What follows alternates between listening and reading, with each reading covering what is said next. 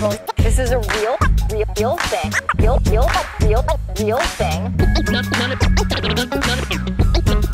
None of you have the balls to stop this. Stop this. I've got plenty of time. I have nothing else going on today. We're in the Wedge neighborhood right now.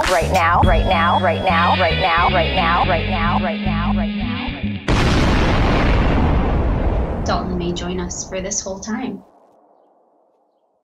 That's good. You have a live cat. I have the cat painting. Yeah. We have to balance. Okay, welcome to another episode of the Wedge Life podcast. I'm joined by returning co-host Peggy Sue Amihi. Welcome back. Thanks for having me. Thanks for asking me back after Google Doc Gate. Yeah, you have come to this episode totally unprepared. Fortunately, I did kind of prepare. You did a great job. Thank you. And so after you were on episode 2, right? And after that, I got a lot of compliments, only they were all about you. Really? I thought it was all you, so. No, well, we have survived your absence, but I was worried we wouldn't. It's like if Peggy Sue can't come back for every episode, how are we going to do this? I'm pretty sure this is using the wrong microphone. Oh, you think? Okay, it definitely is. It's using the stop it. Yeah, where were we? You were paying me compliments, and then I was on mute because I don't know how to use. Yeah, we had a little bit of laptop mic at the beginning of the show, but that's fixed. Should we play your theme song, or I guess we probably shouldn't burden Kate Knuth with your theme song. Probably not. It's not fair since she doesn't have a theme song. Right.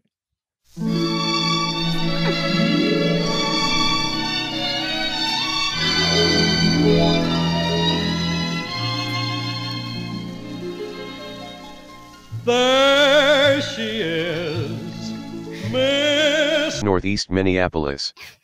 Okay, we played your theme song. Thank you for that. Welcome back to the show. It makes me feel like a Disney princess. I love it. Thank you.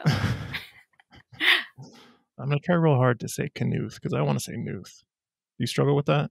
No, I don't actually. I'm very name sensitive though. I have a weird name. So except for Jacob French Fries, who I intentionally refused to learn correctly.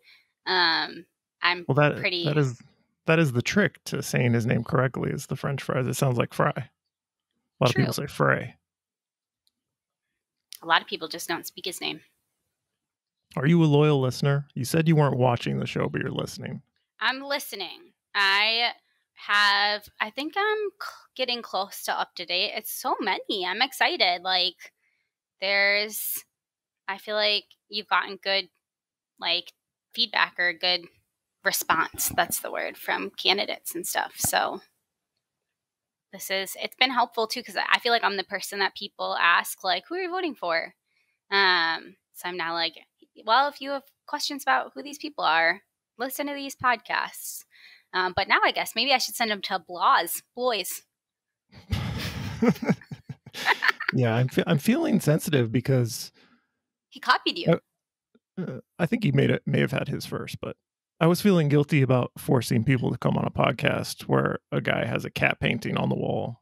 It felt like an indignity for very accomplished people who are running for office. But then I found out there's another podcast called Beers with Blois, which I pronounce Blois. Blois, he's French.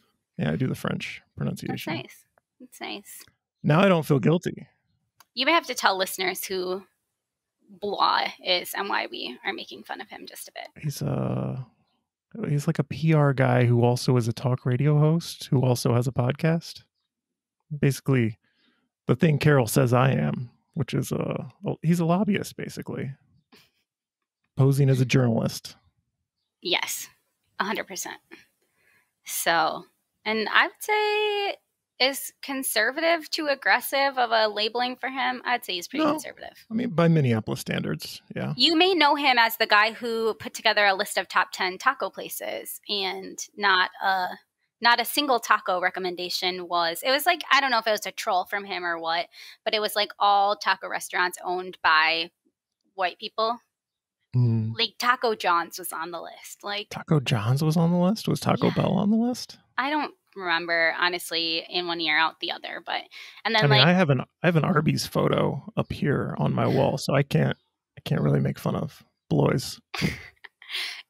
people dragged him, and then it was great because like Jason DeRusha came to his like defense, which I'm like, no one should defend this. This man has not eaten a good taco ever in his life, clearly. I don't remember Taco Kate. I can't believe you missed out on this. All the Twitter peeps were dragging him for like not coming within set 10 miles of Lake Street with his recommendations. Yeah. He doesn't seem like somebody who lives in Minneapolis. I feel like if he lives in Minneapolis, he lives like in the Mill District in a condo. Right. Yeah. And like drives everywhere for an unknown reason, despite living walking distance. So to promote what's coming up after the Kate Knuth interview, we're going to be doing another chicken tweet. There's another chicken tweet that Peggy Sue's going to narrate. Very excited about that.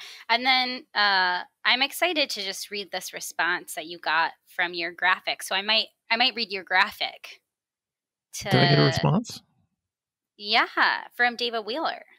Oh yeah, David Wheeler. He was irritated at the Venn diagram of Minneapolis endorsements, which placed him on the conservative side. Yeah. Well, some people have really interesting definitions of progressive. Actually, some people just have really white understandings of progressive. Yeah. For a long time, he didn't have any issues on his website. He was just kind of coasting on the fact that he was city council member in Duluth a while ago and got a few endorsements for BET when he was running unopposed. I told this story to Conrad yesterday on the special episode of the podcast, but Sure.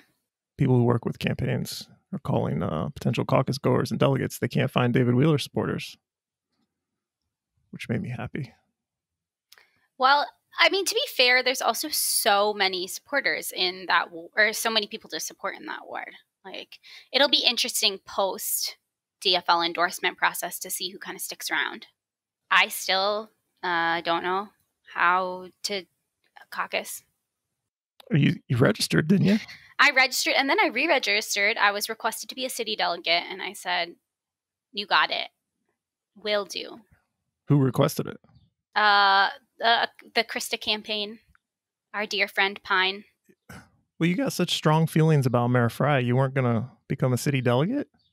No, I'm vibing. I'm here to do what I committed to doing, which is being a ward delegate. But now that's all right. I have strong feelings, but I don't feel like I have to act on every strong feeling. People are going to judge you. It's lucky that I turn off comments on YouTube because people are going to judge you. I mean, people can judge me. Maybe this is like, I should be better. You've got a derogatory nickname for the mayor, and you weren't going to become a delegate. It's like the definition of, spending your time grinding that axe on Twitter. It's not like I wasn't showing up to the convention. I just, I also have like maybe the opposite problem, which is that I have no strong feelings. No, obviously I'm very excited to meet Kate Knuth, but I had not yet decided to have strong mayoral feelings other than hating Jacob. So we've got a wide, very high quality group of alternatives, I think. No, totally. And I think that's part of why I was like, I don't feel like I'm like as informed as I could be yet. I mean, you rank 1, 2, and you make sure Fry doesn't get the endorsement. That's what you can do. That's the strategy. Well, see, I'm learning. Again, I still feel a little nervous that I'm not totally certain I know how it works. I mean, it's just another form. There's nothing to figure out. I think just the amount of information makes me feel like it's going to be harder than it is. I think the sub-caucusing of the caucus registration was confusing to people. Thank you. Yes. I felt very overwhelmed. I also was like not sure if I did it right. I just hoped for the best. Our guest has arrived. Yay. Welcome. Okay. Our guest is here. Kate Knuth is running for mayor of Minneapolis. Welcome to the Wedge Live podcast, Kate. Excited to be here. Thanks for having me. And just to introduce you, Peggy Sue is here, and I know you're a very accomplished person. You accomplished a lot at a young age. Peggy Sue is a former Miss Northeast Minneapolis. So I had heard that. That's very cool. The folks in my town, some like to say that I grew up in suburban Northeast. So I grew up in New Brighton. Oh, nice. Okay. So yeah. we're fellow suburban Northeasters. I grew up in Columbia Heights, so I always say like Columbia Heights is less north than parts of South Minneapolis are south. So in like spacing wise, so I'm like it's the same. Like New Brighton's more suburban, but New Columbia Brighton Heights is more suburban. My claim to fame in New Brighton was that I was drum major of our marching band, and we had a very good marching band, the Marching Knights. So that was part of my early years. We also have a claim to fame that our council president and I went to the same high school. Oh, really? Yeah. Lisa Bender. Yeah. I mean, one of the things that people would attack Lisa Bender for is that she wasn't from Minneapolis. Like, she's from a far distant suburb. That's what they would say. That was the attack line on Facebook. Oh, I mean, one of the things that I think is great about Minneapolis is there are deep roots and there are always new folks coming, and we want to make sure they're welcome. Yeah. So are you prepared for people to say things like that about you if you're elected mayor? I am prepared for people to say all sorts of things about me. I'm sure they already have. It is, I'm not new to electoral politics. I ran in my mid-20s and served 3 terms in the legislature, and people said stuff about me then too. So unfortunately it's part of the job, and I try to be very respectful of others in public life, and also have a sense of humor about the whole thing. Because it's going to get meaner. I can't say I know what the state legislature is like, but it's going to get meaner. That you think this race is going to get meaner? Oh, not the race, but if you win. Oh, yeah. Yeah. Yeah. Did you think you were done with running for office when you left the legislature? I was, I didn't know. I'm not someone who had a whole plan of running for office and moving between offices. Mayor of Minneapolis wasn't necessarily on my radar, but I'm someone who is very committed to my community and very committed to serving in ways that I think are useful. And I think a lot of politics can be timing. So I guess I had no idea if I would be done or not. I was open to it, but there was many other things I was working on and doing as I left the legislature. Yeah. And I get the sense from reading stories about you getting into the race and your comments that you felt there was a sense of urgency about running for mayor right now. Like maybe it didn't fit with where you are in your life, but you felt like you had to do it. Can you talk about why you felt that sense of urgency? Yeah. Oh, for sure. I think we can all feel that Minneapolis is in a really historic moment potentially right now. I think it's really unsteady. There's a lot of conflict. And yeah, I have a young daughter. I have a business that I'd started about 18 months ago that's been going really well, climate strategy, policy, and consulting. So I wasn't necessarily looking to upend my life to run for public office, but given where our city is and given the moment we're in, I think we are set up to make this not just a historic moment, but like a real turning point to a more just, a more resilient, a more sustainable future, and a future when everyone in the city can actually be safe. And I don't trust that the mayor has the ability and the trust of the community to help us navigate this moment in a way that will make it into a turning point. And so that's why I really felt the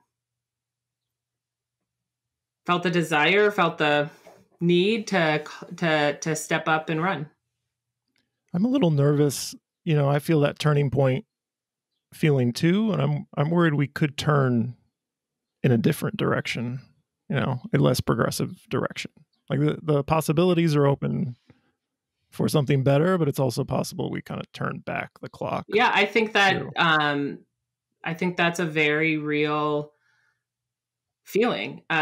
So I study transformation. Like I wrote a PhD about how we deliberately drive transformational change towards sustainability. So I have spent quite a bit of time both like thinking about and writing about and grappling with how transformative change happens. And it's not something that any single person or group of people controls, but you can kind of try to steer it.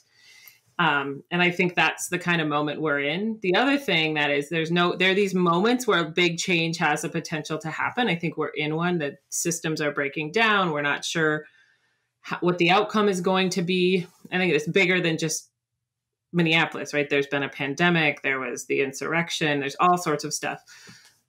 There's the racial injustice and policing. But the thing is, it's not guaranteed to get better. And so I think that's really a part of what drives me too, is that I'm going to do everything I can to try to make it get better. Okay. Peggy Sue, you have anything? Yeah, I guess I would just building off of that. I'm wondering what a success look like then for you if things don't get better, right? Like I feel like there's this desire with our elected officials that they come in, especially in major cities like ours, and they like, they make it a million times better. They right all the wrongs, right? They, make everyone happy. Yeah. So what does success look like for you? Yeah. If you do win, how do you have wins even amongst maybe kind of losing overall? To me, the most basic fundamental win would be that every person in the city feels like more invested in the project of making Minneapolis a place that works for all of us, and that their government is a partner and a tool for doing that. So there's like specific policies underneath that, like obviously investing in making our city more climate resilient, making our wholly embracing the need for significant change in public safety. But I'm really nervous about the basic like foundation of democracy. And so to me, not everyone ever is going to agree in a democracy. But I think there's still trust that the system is worth investing in, and it's an essential partner for us to create our common life together. So I think there's lack of trust and there's uncertainty about that from many folks in our community for all sorts of good reasons. And I'm not willing to give up on that quite yet. In fact, my answer is to lean in even more and run for office. So that that would be it. People see our city government as a partner and an entity for us to create a common good, a better life for our city together. Okay, let's move to public safety. Mayor Frey has characterized the mayor's race this year as a choice between eliminating police entirely, as he suggests his opponents want to do, or keeping and reforming them. He calls himself, the both and kind of mayor. Do you share his assessment of the choice this year? No. I think the people of Minneapolis are smarter than having the stark choice of this election and there's no police tomorrow. And I think people are also smart enough and been through enough to know that we can't keep doing the same thing in policing. And without the charter change, we're required to have, and this is a public safety charter change, which I support and the mayor doesn't. Without that change, we still have to have a minimum number of police. We still have a police chief reporting directly to the mayor. Like the foundational structure of it is still there, and it doesn't open up the possibility of really investing in public safety as like a whole system thing that's not only police. Do I imagine police being gone in a year or 2, 5, maybe even 10? I'm not convinced of that. I think if we build a system and we trust it enough and we see that this public safety system can keep us safe without police, maybe then. But I don't think we're quite to that point as a community. I think but I do think we're to the point of trying something pretty significantly different, because the system we have right now is just, it's not working, for a whole bunch of reasons. So broadly speaking, what would the hypothetical Minneapolis Department of Public Safety, if the public safety charter amendment passed, what would that look like at the end of your first term in 2025? Well, I would love for it to have, I may start with the commissioner, the head of the department. I think that person needs to have a real strong public administration, social work, public health background. I'm not totally exact, I don't have a single person in mind yet, but in someone then who understands policing, but is probably not out of a policing background. And then I can imagine multiple entities underneath that, like the Vision Zero work with traffic safety, the mental health response, the 911 response, the Office of Violence Prevention, the youth violence prevention that's been in public health. And so the whole like prevention and intervention part of public safety that's sort of in policing, but in a bunch of other different departments too, I think would make sense to bring that together and then be in relationship with policing, which I would hope would shift the culture of what we understand policing is and shrink what we actually need like armed law enforcement for. Because I think the fewer situations we have that can be escalated, to obviously killing is the worst, but like bad interactions with community members and police that just make people not trust government, make people not trust neighbors, like that's a problem as well for like the foundation of our safety and democracy. And so I think that's an important piece of the shift as well, as that day-to-day relationship with public safety officials and, the subset of them being police will be an important part of this year of work. And I also think, I can describe what it looks structurally, but the success will really be like, have people felt heard and bought in? Do they understand the decisions being made? Do they feel reflected in the decisions being made? Like that process matters. And I know you'll pay attention to government process and community engagement. And I think that's super important for transforming our public safety system. And, I'm hopeful as we come out of the pandemic and as we get new city leadership, not all of it new, but some, that work of really engaging with our full community and really listening about who it's not working for and who's been harmed, and trying to reflect that in the system we come up with, I think is super important. I can nerd out on government process, and I actually think that's a good thing here. Not so you don't make decisions, but like people need to trust it. Like people need, it's so visceral. It's our safety. It's how we feel in our neighborhoods. So of course people need to trust it. I have a question, just kind of like the first comparison is like to Jacob French Fries, who like really wants, keep the police. We think everything's going really well. On the opposite end of the spectrum is people who say reform is not enough and are asking for abolition. And I think we're seeing that really big swing between people, especially after like the second round of what we've had, with Operation Safety Now and the murder of Dante Wright. So I'm wondering, how do you feel like that fits in? Like your stance feels almost like is maybe not going to feel like enough to people. So what do you do about that? It probably won't feel like enough for some people, and it'll probably feel like too much for others. Like that's, and that's really like, I come from like a governing and a public sector government background, and often there's a fair amount of dissatisfaction, and there's also like, we got to make this work. Like we have to figure out our path together. And, I think part of my job in the mayor's office would be, I need to figure out a better phrase in this, but I think about like aggressively communicate, not like in your face, but just be very intentional and very present and very empathetic to people's concerns. And I'm not sure how else we do it except to be like very intentional communication. Maybe you can think of a better word than like aggressive isn't right the word, but it's like you need to just do it again. Like people need to trust that we are making significant change, and people need to trust who are scared of the change that we are thinking and working very hard to build up public safety. Like it comes from both ends.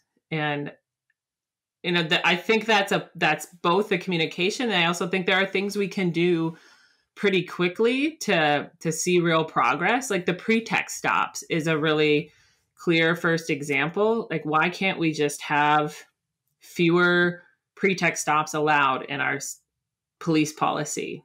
That's actually something like the mayor has power over right now. And I think it's something that erodes trust and makes people unsafe and doesn't get a real public safety benefit. And that's a kind of progress where people will be brought in to like trust that we'll be continuing to do more.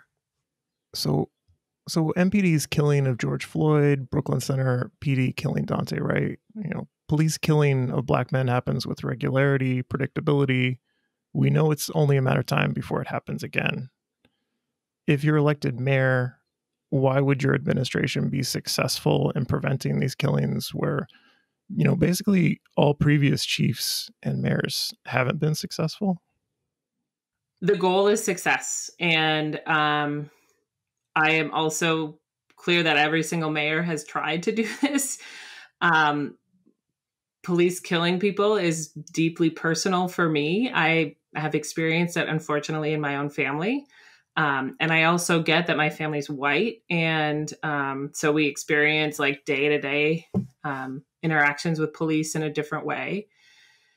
And like, it's so bad that when I thought about running for mayor, I gave myself 2 days to just sit with the, like, what's the feeling if police kill someone when I was mayor? Would I be capable emotionally of showing up with my community and for my community in a way that helps us navigate that? I hope that never happens, but I feel like given what has happened, that it would be irresponsible to even think about running for this office without having really wrestled with that. And what I came to is that I think this campaign would get me ready. And this isn't exactly the question you asked. You asked about like preventing, which is what we are going for. And I think creating the policies and the approach to public safety to reduce the number of potential interactions that can lead to police hurting people and ultimately the worst, killing people is where we need to go. Like, that's why I focus on pretext stops. That's one of the things I've talked about is not bringing law enforcement in a way that would create confrontation at encampments like we saw near North a couple of months ago.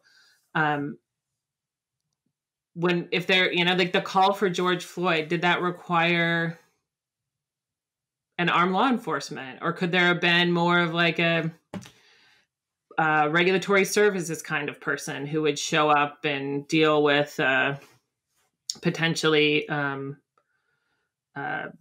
can't I think of the word? Counterfeit. Thank you. My brain was not working on the counterfeit. Did that need an armed law enforcement person? And should we be having someone who's had 15 plus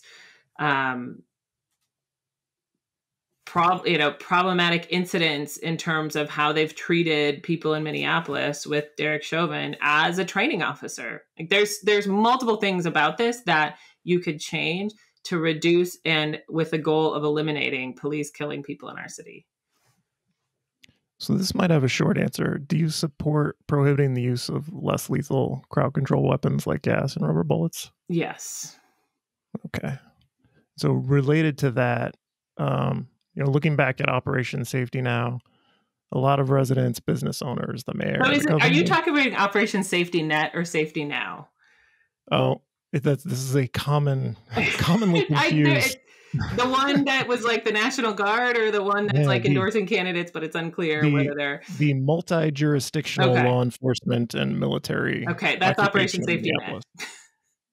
Oh, geez. Yeah, We hate them both. I shouldn't have made that mistake. Well, this is the problem. The fact that you even could make the mistake, I think, is a problem for like people in the city being able to make sense of what's happening. I thought you were talking about Operation Safety Net, but you were saying Operation Safety Now. That's why I asked. Yeah, you're right, because that's how I had it written in my notes. But I meant the multi-jurisdictional task force. Thank you. So a lot of residents, business owners, the mayor, the governor didn't want a repeat of the destruction that happened in 2020 in the wake of police killing George Floyd. But I think we agree you don't want to gas and shoot protesters, with rubber bullets.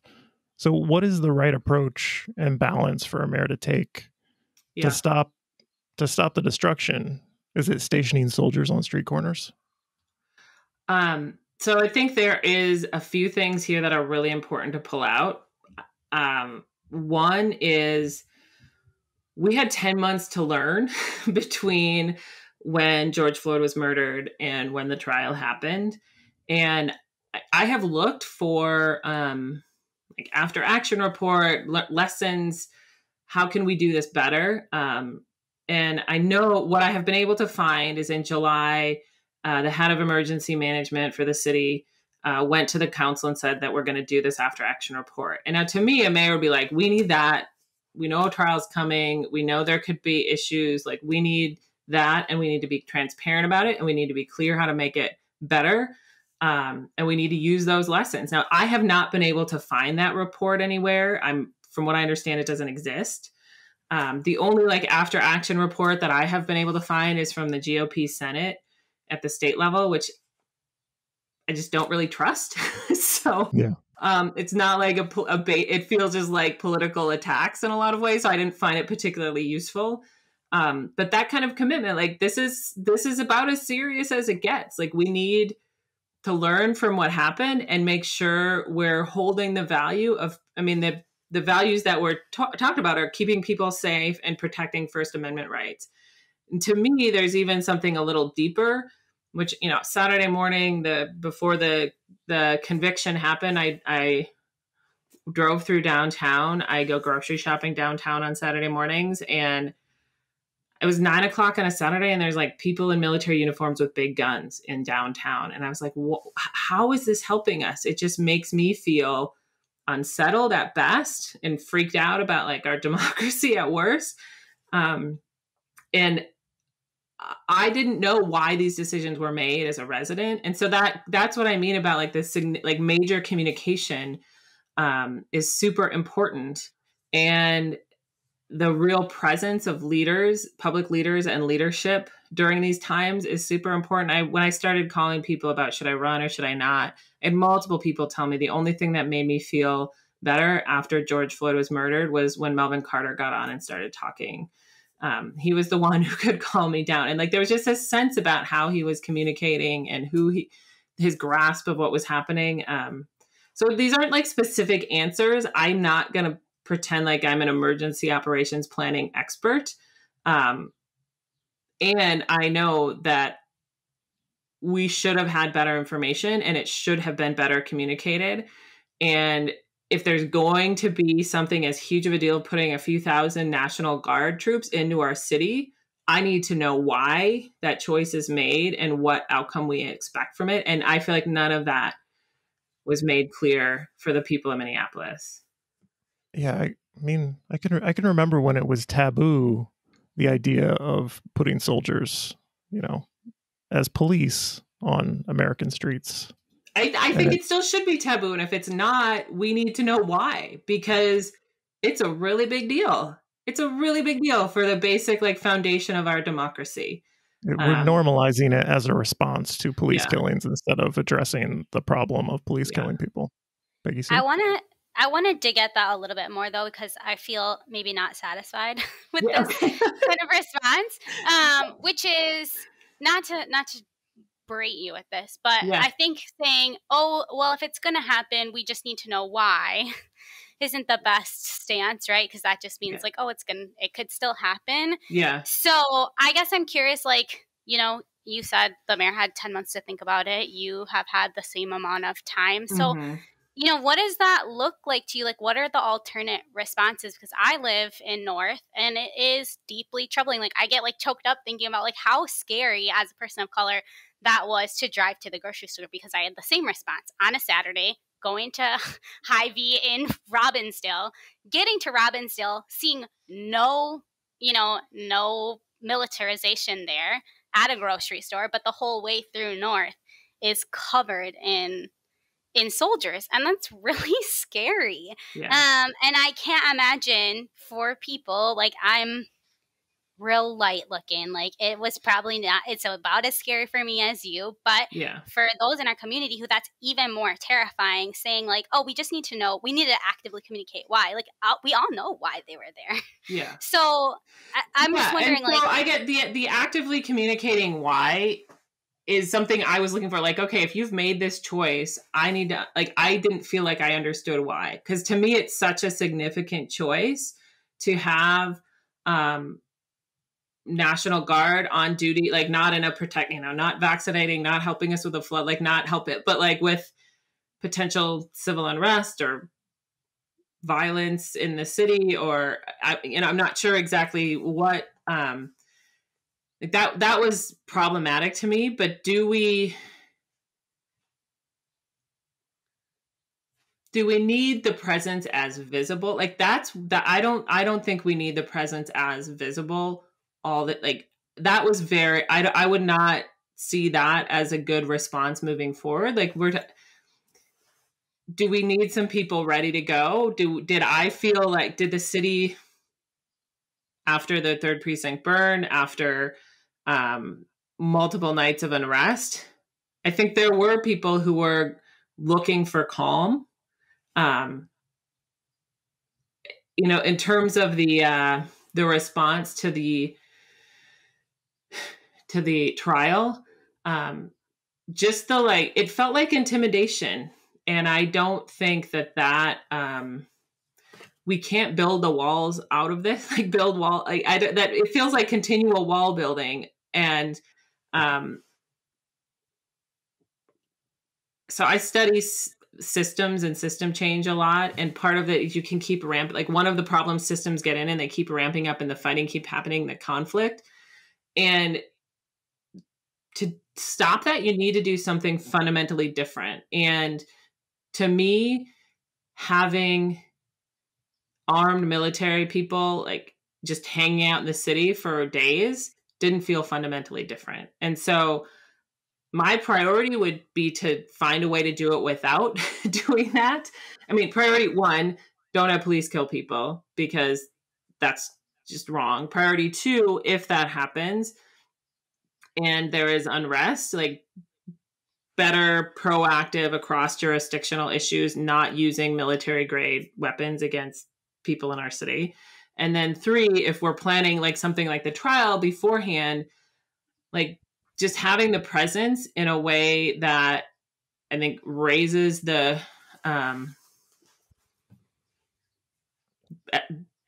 anxiousness, the anxiety of everybody in the city, I don't think is useful. And so you don't have to have an answer too. So you what? You don't have to have a solution. I don't. Right? I mean, I will say, like, I have been running for a few months. I have some basic sets of principles and values. I've been watching. I'm a resident who's been very frustrated, obviously, for the last few years. And I also don't have the tools of someone governing, so I don't get to pick up the phone and like call the governor or call the head of the National Guard and be like, what are the options? But I'm trying to like outline how I would think about the challenge a little bit for you, because one of the things I don't like to do as a politician is like make huge promises and then like not have them jive with reality of governing. What I do want to be clear is that I have like the set of values I hold, and one of them is like digging in to try to really make these changes and like really digging in through the work and the process of governing. That is one of my like significant values alongside of the policies and the changes we need to make. Yeah, I just more wanted to kind of like push on that. So I wasn't asking for 100% solutions. So I want to answer things, but I'm also like, I can't promise stuff because I'm not like, I don't have all the tools to know all of the, like, I didn't have, people ask, what would you have done after George Floyd was murdered? I was like, I didn't have the intelligence. I didn't have the like information from multiple different places coming in. So I don't like, Monday morning quarterbacking is really not something I feel comfortable with. But there's also like building the relationships beforehand and really leaning in and being present as crisis is unfolding. Those are two things that I can like promise that I would really do as mayor. Peggy Sue, if you keep asking the tough questions, we're going to promote you to host in chief. Oh, I mean, but I'm going to push. I was easy on Elliot because we love him, but I think. Are you saying you don't love Kate? Oh, and I'm saying I love Elliot too. Yeah. It was like more of fluff, like Elliot over everyone any day, right? But this is a little bit, it's higher stakes, right? So I'm going to push when I feel like it's not necessarily like. I feel like I can handle pushing. If I can't handle pushing on like live, then I probably can't handle being there. From me, a resident with my like cat in the background. Yeah, I think you're all right. We're not ending any careers today. No. I promise. Except for maybe my hosting career. So let's talk about climate change. I'm a little excited at the prospect of having a climate change mayor. As somebody who cares about, street design, transportation, housing, you've spent your career working on climate change. So I don't know if you'd call yourself a climate mayor, but I'll call you a climate mayor. What does it mean to be a climate mayor? I think it means I would be an unabashed climate champion. I think this moment it just calls for it. And I think people in the city are ready for it. The science is clear. The politics have shifted. Like the way the politics have shifted in the last even 5 years, even 3 years is something I could not have even fully imagined. Even as someone who like literally has studied 350 in the climate movement for the last 5 or 6 years. It's been pretty mind-blowing to see the sea change. And in some ways, it feels both like our city government and even more our state government is like running to catch up with that. I don't want to say everyone in city government, but it does feel like at least the way we talk about it is not up to like, I think what the science requires or what people are ready for. And so to me, climate, it's like racial justice too. It needs to be part of every decision and policy. And we need someone who's able to like back up when they're hearing a staff person or a fellow elected talk about an issue or a proposal, be like, okay, well, how does this affect the way, like, how can we get more emissions reductions, or how does this affect the resilience or the way we're dealing with stormwater in this neighborhood?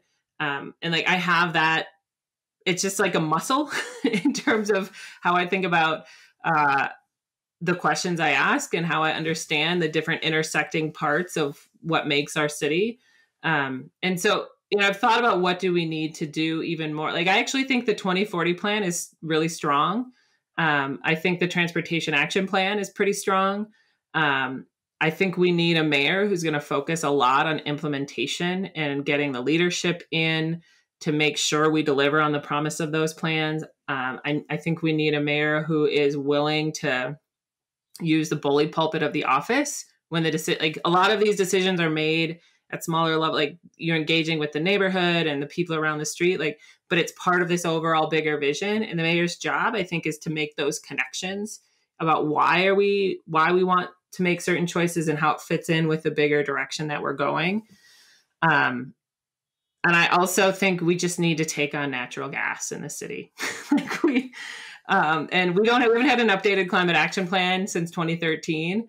And well, actually there's a couple pieces in that plan, I think, that need to change. One is 40% of the city's emissions are natural gas. Like, we just need to like understand that, get what it means, and like really start moving on it. And then we need to bring like climate resilience, but that's like this wonky word. What that really means to me is like focusing in on the neighborhoods that are more vulnerable because of heat or because of overburdens of pollution and traffic. And so like bringing that like really strong environmental justice work into the, which has been, it's in there because, sorry, I'm totally nerding out with this, but you're Wedge Live. This is kind of what you do. We have an hour. Yeah. Like there's really amazing work by advocates to bring environmental justice into our climate action plan. But I think it needs to be even more at the center if and when we update that plan. What do you think? Go ahead. What do you think we do about the Roof Depot site?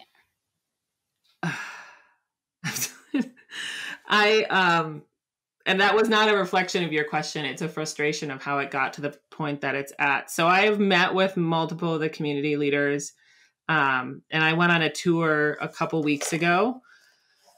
Maybe it's been a month at this point. And it's incredibly frustrating, I think, to have this community that's like been asked to bear the brunt of a ton of development, like arsenic in the soil because of the pesticide factory that was there, the foundry that's currently there, the traffic going through. And so like East Phillips is just burdened by tons of historic pollution, the intersection of like racism and classism, like hitting this community. And they have come together with this vision and come to like heads with the city.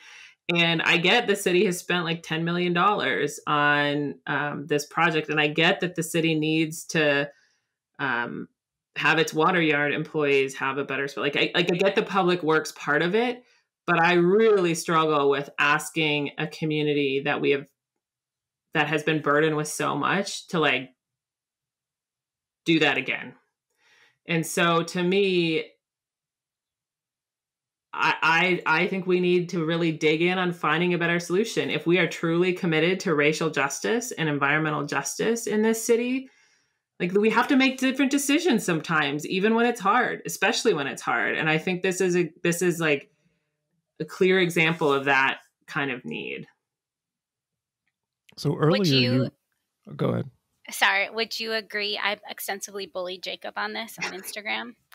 And he purported that it would be a zero impact. There would have no, it would be a net neutral facility. Would you agree with that as someone who's a climate expert? And like the Roof Depot site would be net zero? Yeah, that it would have be net zero. I mean, the concerns that I heard when talking with residents were a lot around traffic and a lot around heating up asphalt, basically. And it's already a community that's really impacted by traffic pollution. And like the concern about like heating up asphalt when there's already like a pollution burden like there is, it's just in with so many people, like that's super problematic. So I trust that the community clearly doesn't trust that assessment, and we need to take that really seriously. I will admit I have not read the environmental assessment worksheet. And I've talked with multiple of the community members. I've talked with lawyers involved in the process. I've talked with multiple city staff. But I think it would have an impact in terms of pollution, but I need to, if I was going to like give you a really great answer on that, I'd have to go read the EAW. And maybe as important is the community doesn't believe that. And so the city government hasn't pursued this process in a way that builds trust with a community that has been asked to deal with too much of the crap for too long. Like that's not okay anymore. We need to take that really seriously. So earlier you anticipated one of my questions by saying, the Transportation Action Plan is great. The key is implementation. So yeah. I just wanted to compliment you on that, checking off a question off my list.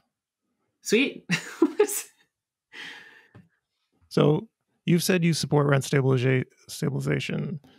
The mayor is kind of against it, but also kind of saying he doesn't know what the policy is and he can't take a position. Yeah. So if you support it, can you explain what you think a rent stabilization policy accomplishes? Yeah. So I mean, as far as I understand, like the state of play in terms of the policy is that we need to pass a charter amendment change, like a charter change, in order to be able to like even have a rent stabilization policy. So I support, like, of course we need to open up that conversation. We are dealing with rent increases that are making it untenable for way too many people in our city to be able to live here. And, you know, we have basic, like my gut instinct, you know, the values part I talked about, like we have a lot of wealth accumulation in our country, like a lot of capital accumulation. And we have a lot of folks who are not able to like make the basic economic security of life work. And is rent stabilization alone going to fix that? No. Is it a tool that we as a city should use to help folks who are struggling with basic economic security? Yes, absolutely. Do we need to get that policy right so it doesn't achieve the kind of outcomes that I think all of us would agree are not great for our city, which to me is like basically flight of small landlords who are like trying to like build an investment and bring and build a community. I don't want that to happen. I don't want to have just like big national giant companies owning a lot of the rental or almost all the rental properties in the city.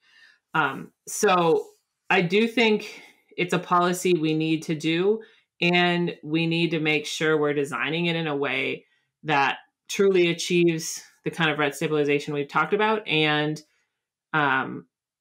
doesn't have bad outcomes, unintended outcomes that we don't want. I've dug in a little bit on some of the studies that the council has asked for and worked with. I'm not like a rent stabilization expert at this point. But you could probably tell I do like to dig in on details, and this is one of the things we have to get right. But I am totally convinced that we need to pass the charter change so we can actually dig in on the policy and get it right.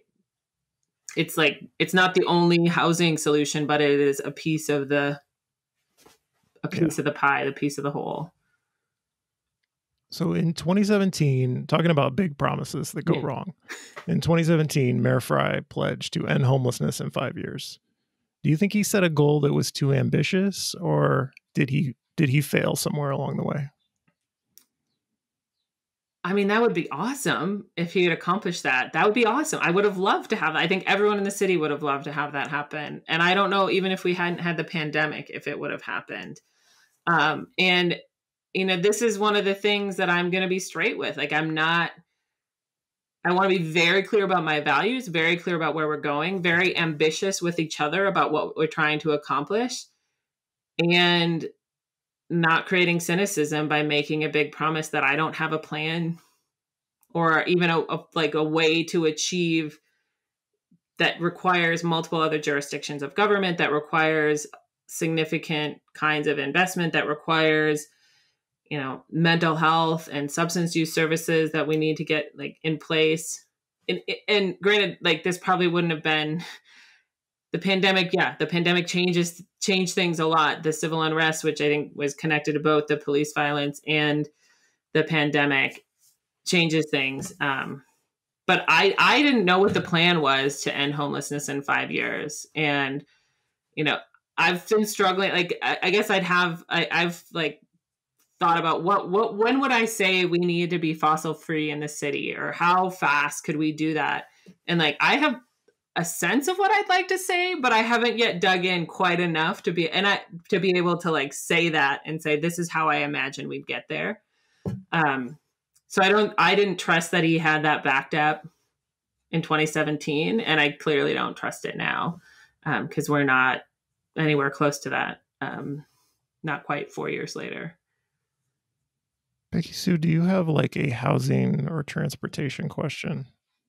Yeah, I mean, I think I just love to know kind of your thoughts around, you know, housing development, right? Like, what are you live in a lovely part of Minneapolis with not that many multifamily units. I think we're in a place where a lot more multifamily needs to get built everywhere. I agree. I agree. I have a really lovely triplex a few doors down.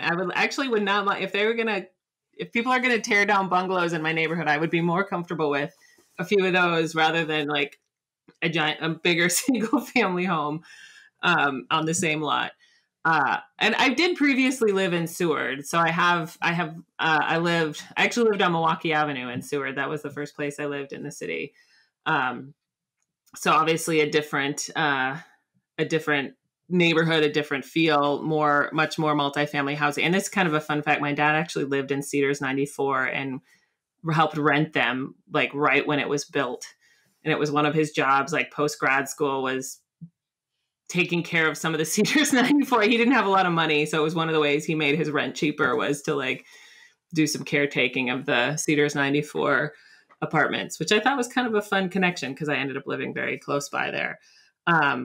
So now I don't remember the question. I'm sorry. I was starting to, no, it's okay. I'm just wondering, like what type of, ways do you plan to influence the development of more multifamily in all neighborhoods? I think we're starting to see it really concentrated. And then when it pops up in wards that don't like it, there's so much NIMBYism. Yeah. So how do you, I think we're at a space where we can't, there has to be way more development. I think especially with climate change, you're aware of, people are going to come here. So, you're one of the few people who is like this. We're going to have we're a great place to come in the face of climate change. And I like totally think about that. We need to be a city that is good at welcoming people and is good at, and part of welcoming people is making sure there's enough places for people to live and that they can afford to live here. And you're not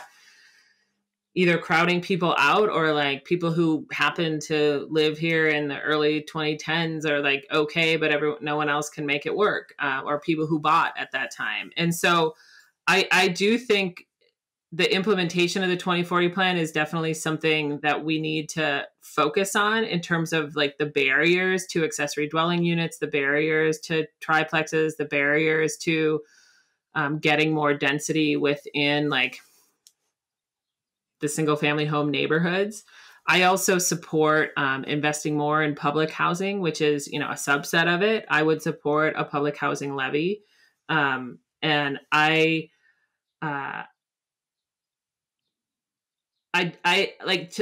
be curious if I will admit I am not a huge podcast. I shouldn't admit this on a podcast. But like, do you think it's moving fast enough with the promise of density in the 2040 plan? And if not, what are some of the barriers that you think and that you would love to see a mayor or a council pushing on? I'm sorry, maybe this isn't fair. I'm turning the question around, but you guys are experts too, so I want to know. I pretend to be an expert on Twitter. Peggy Sue, you're an expert. Well, you know what? I think as a planner, I think a lot about, I have a lot of climate change related anxiety, but also just in terms of like the Venn diagram of like climate change, rent stabilization, and gentrification, like all those things like co-breeding into each other in this place where like they all affect each other. Like if we don't build enough housing, rent prices are going to skyrocket. And if we stabilize rents, what's the effect on that on development?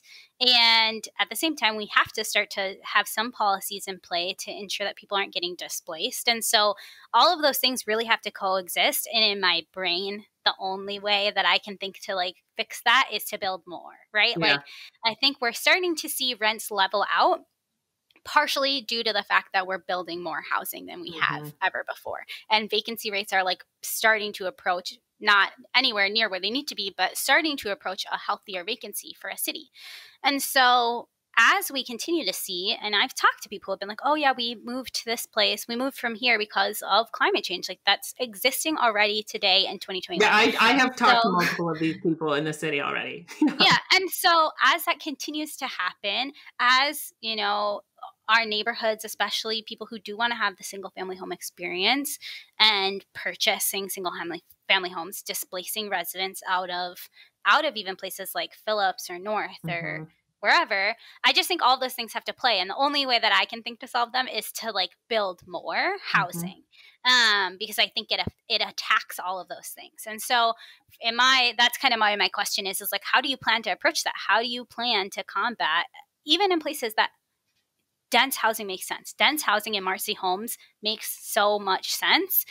And people in Marcy Homes are like notoriously some of the worst, NIMBYs that our community faces. So like, how do you start to build consensus and coach people through that, especially as a climate policy expert, that we have to build more housing and we have to build it everywhere? Mm-hmm.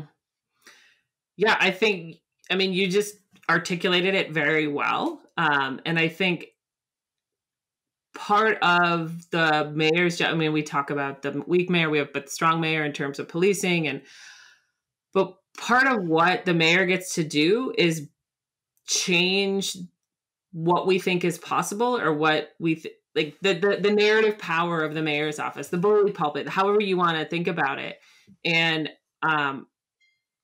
I would be excited to be a mayor to help us through these kinds of conversations and changes.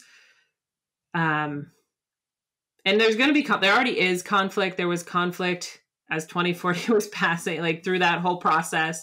And I get into Minneapolis politics, of course, like there's conflict as we're figuring out who and how we're going to develop as a city.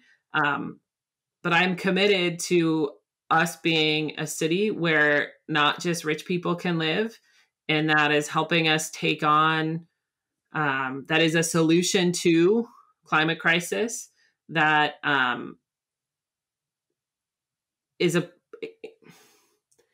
that helps people see and feel like what it is to live in a city where community is more fully knitted together, like literally into the physical geography of the city. And I think denser housing is part of that. I mean, that's when people are like the hopeful about climate change. I don't like that question very much, but I think the thing that gets me excited about it is if we get it right, like in the ways you're talking about, it actually like just makes lives that people thrive in more. Like it means we're more connected. It means we spend less time in our cars commuting, which like clearly shows makes people unhappier. It means that our kids can like go play more easily in the neighborhood. It means that we can get healthy food without having to make it into a huge errand, and you can just walk down the street. Like the thing is, like a climate friendly life is once you get there and you get over the like fear of it being different. And people like don't like different necessarily, but it's like once you're there, it's actually pretty great. And people like to live in these kinds of cities. And so I think, and we're in that messy change transition part, but I'm pretty convinced that people will like it. Like it'll feel good. It'll feel healthy. It'll feel connected. And the best way I have found to deal with my climate anxiety is to like really lean in to working with others to like figure out our path forward. So maybe, running for mayor is one of my productive responses to being freaked out about. I want to be clear, like, it's not this existential thing to me. To me, it's like, we got to figure out how to live together, not just physically, but like trust each other and not hunker down and get defensive and try to like destroy the fabric of democracy.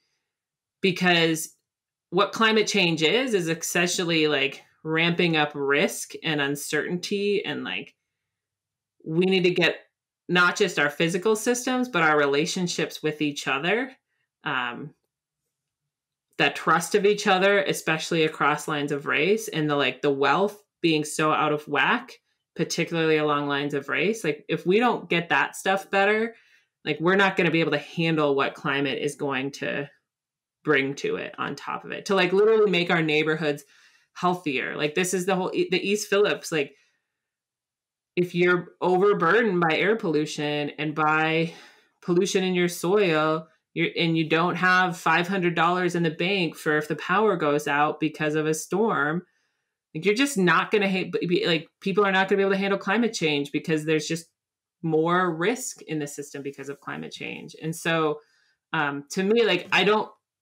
want us to make that connection between like the basic quality of life and economic security and social relationships in our city, those are essential like climate adaptation strategies to me. They're like how we deal with increased risk, and they're how we don't just have the most vulnerable in our community deal with even more because of the way climate is changing and because of the pressures from people coming here and because of the bigger storms that we're going to be experiencing. Like all of these things, you know, I guess that's the way I see it intersecting. Is like the real localized part of city work is exciting climate work to me, because it's like where we make sure that we can handle whatever it is that's coming our way and proactively prepare ourselves for the things that we know are going to be shifting and changing.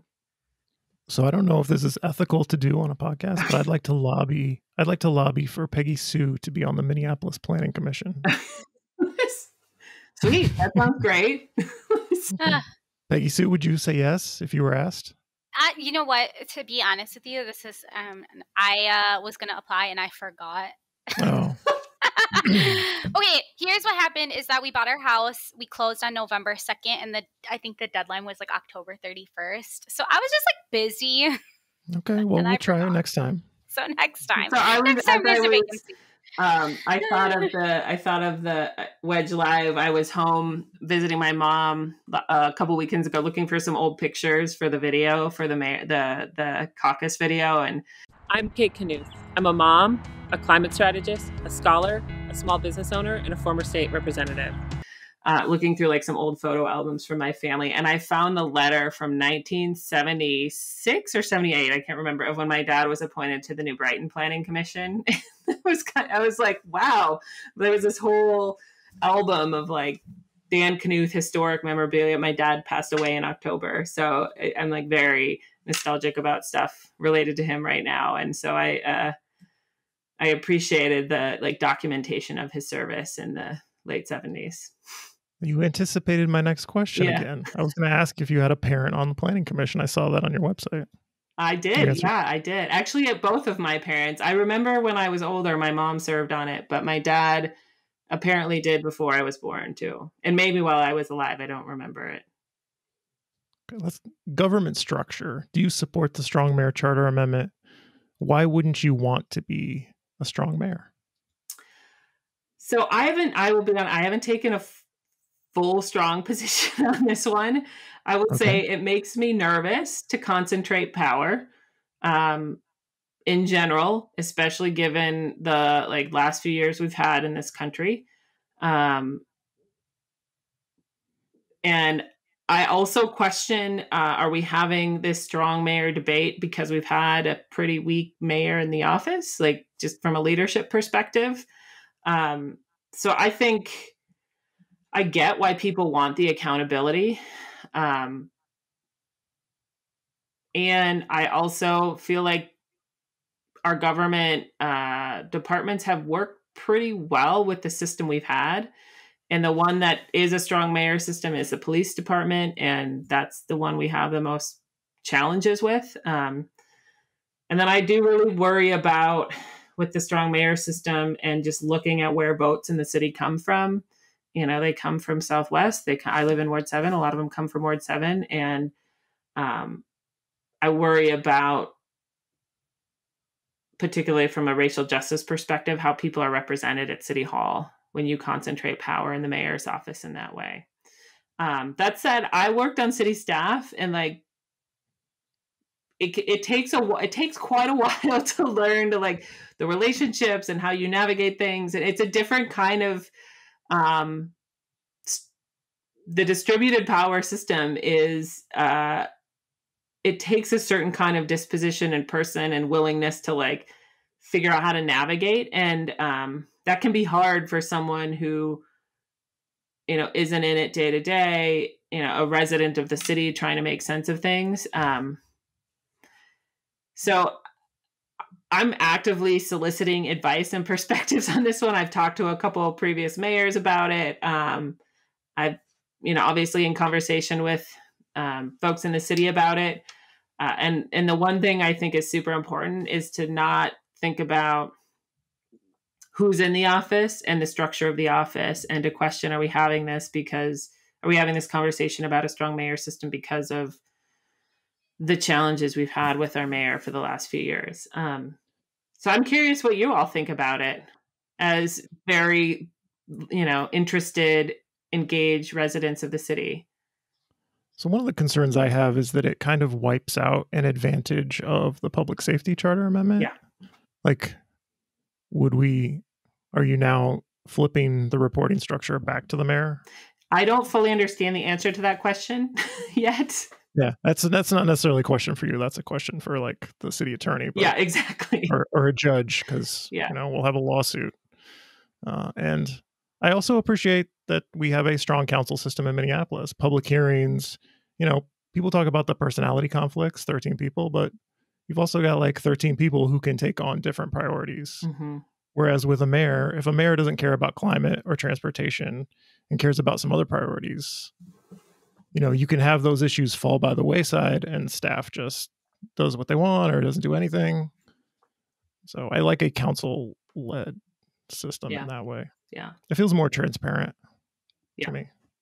The only reason I understand how city government works and what I know about policy isn't because I've read a book. I don't read books. I watch the city council. So. Yeah, I mean, that's sort of I've never studied political science. But I got elected and figured out how to try to pass laws, and, have worked as an advocate and an interested resident and citizen of the city, and of my community. So, yeah, I appreciate that. From a transparency perspective, the mayor's office feels like a black box. Fry shows up on WCCO and says, hey, big new policy today. And we have no idea if it's being implemented, how decisions were made about it. Yeah, I mean, it would be a significant, because when you think, when I think about my parallel of service in the state level, where you have like the legislative oversight part of state agencies, and that transparency part of it really matters. And I think that would be a significant sea change in the city to not have that. It's just like a different set of muscles. And right now we have a council and staff that are like actively working on solutions and proposals and changes to how the city works. And that transparency part of the conversation, I think, is a really helpful one. I am actively like scaffolding on, like thinking through this and helping the people of the city think through the decision as well. Like, I don't feel like actually saying, yes, I support it, no, I don't support it is, at this point, the best way to help us have the conversation we need to about it. So that's why I think I'm bringing in some of the different perspectives and arguments about why or why not. I'm worried we won't have the conversation because it's going to have some weird name on the ballot like government structure, and no one will know what it means, and it'll have this legalese description. So I'm worried we won't actually have the conversation. Peggy Sue? Oh, I was just going to say, I think the real problem is the Charter Commission itself. Yeah. I don't think that is a representative body, and it holds so much power. And the way you get appointed to the commission feels very sus to me. And I don't think that I don't know, that would be something that I'd like to see change fundamentally, is the fact that a Hennepin County judge is who appoints Charter Commission members seems really sus to me. Yeah. For all sorts of reasons, we are really concerned about our democracy and how it holds power structures in place or lets us change them, or not just lets us, but makes it our ability to work together as the people of the city to change them. And it's another one of these, why would people trust it? They don't understand it. There's not a direct accountability. So I think what you're saying is totally something we need. And I think we are, because we're seeing the power of the Charter Commission, right? So I think that will naturally bring a focus to it. And as it should bring a focus to it. Okay, Peggy Sue, I think we have to go to closing questions because we're at an hour and 5 minutes. Do you have closing questions? I mean, I think my closing question is just like, we got to get better fun facts. Kate, your fun facts on your website are bad. Okay. Well, Yeah. what kind of fun facts would be helpful? I've worn orange every day for 20 years. I wore it Not here. very interesting. Bad. Bad. The fact that my favorite insect is an ant, actually animal is an ant. I mean, that was disappointing. Disappointing. What else you got? I think, are you so busy like accomplishing things you don't like enjoy the finer things of life, Kate? Like, what do you like? What's interesting? What's interesting to me? TV shows, books, podcasts, something weird. What's a TV show you like that you'd be embarrassed to tell us? You should tell us. Oh, I've watched more Grey's Anatomy than I care to admit. Not recently. That's very mainstream. It doesn't feel fun. My favorite movie growing up was the movie Toys with Robin Williams and Joan Cusack, just because it was kind of weird. And I liked that they created their own world. I usually turn it out about 20 minutes from the end of like battle scene. For the last 20 minutes, I did not really like. But up into that part, I did really enjoy it.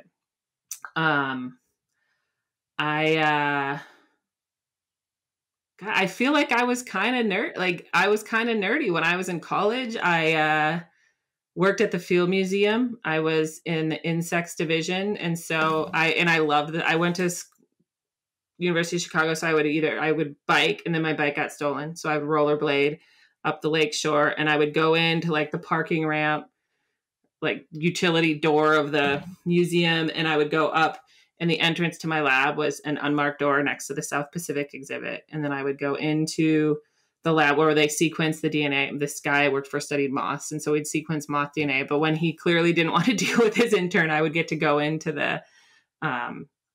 the collections and just like look at the insects. And I love natural history museums. Like I love the stuff of nature and the study of it. Like there are hugely problematic colonial things about natural history museums and like how white people from Europe like went out and conquered. So we could get into that. But like, I just like this. I think like this is, I mean, I love the social lives of the ants, but I also just think like their bodies are beautiful and the way their legs are. And so I just love getting to work in a natural history museum when I was in college. And actually, at least the last time I went to the Field Museum, there was a moth that I had helped collect on one of the public displays. And I was very excited about that. So that might be a little, I could nerd out. That was interesting. That was very interesting. I would also say that when I live near Eloise Butler and it is the time of year, I love phenology, like how things happen over the course of the year. And this is like the best season for phenology because I really like the spring ephemerals, the flowers that come up on the forest floor before the trees leaf out. So they have like a really fast life cycle. And do you guys know what skunk cabbage is? Mm-mm. So it's this like red, it almost looks like a red hook. Google skunk cabbage when we're done. It's a really cool looking plant and it's one of the first and it actually creates its own heat and like melts the snow around it. So it can more quickly blossom and then it smells bad because it attracts like ants and beetles by smelling bad to pollinate it. So did you just see the picture? Yeah. And I think it's amazing. Like it literally creates its own heat as a plant and then lives its whole life before all the leaves come and make it so it can't get sun on the bottom of the forest floor. Kate Knuth, you've told us interesting facts and you've talked at length about interesting things, but you haven't told us any fun facts. So I think you need to go back to your comms team and say, we need fun facts. I'm not going to like jump on a bar. Sorry. I did when I was at the legislature, a good friend and I started a dance club. I do really like dance party music. I really like dancing. So this is something I am looking forward to post pandemic. I like going to weddings because the dancing starts earlier than like at a dance club. It starts too late at a dance club. So what are you most looking forward to dance to Think of the song you'll be dancing to. I love Timber by Kesha. Okay. And I also love Prince, but like the song that when I get, if it like just comes on the radio that I just want to dance to, it's Timber. It's going down, yelling timber. You better move, you better dance. Peggy Sue, I don't know what that song is, so you'll have to judge if that's a fun fact. Is that a fun fact? Peggy Sue's audio failed, but she says yes, that is a fun fact. Timber, you better move, you better dance, Kate Knuth. Okay. We had technical difficulties, but I learned that Kate has a millipede story, which we've decided is the fun fact. Check Kate's website for the millipede story. You are forcing the Hank and Milton the millipede to make an appearance on my website. Think of it as driving traffic for you, Kate. We're giving you some free Awesome. ad space here. plug the website. Kate for mpls.org. Okay.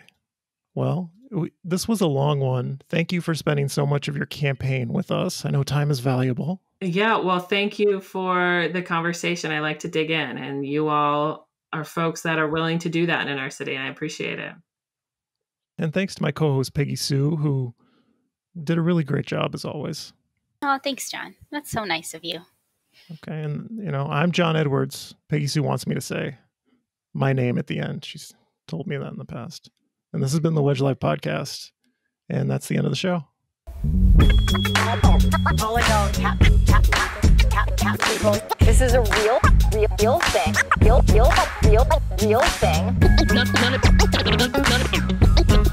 None of you have the balls to stop this. Stop this. I've got plenty of time. I have nothing else going on today. We're in the Wedge neighborhood right now.